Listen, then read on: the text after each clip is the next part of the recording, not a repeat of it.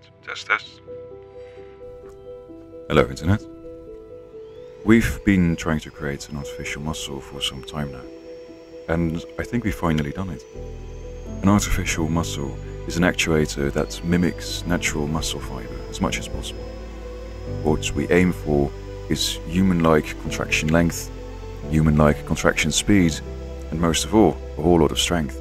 All of this needs to be done energy efficiently and frankly also quite cheaply. Such a muscle could lay the basis for advanced exoskeleton technology.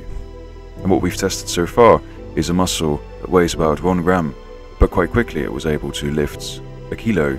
Then we tested it with 2.5 kilos, which means it has a force to weight ratio well in the thousands.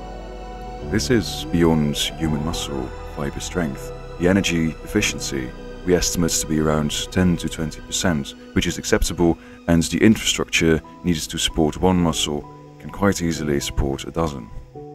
We might have found something very exciting, but a lot of research is still needed. Join us on this journey and let's find out. Cheers, guys.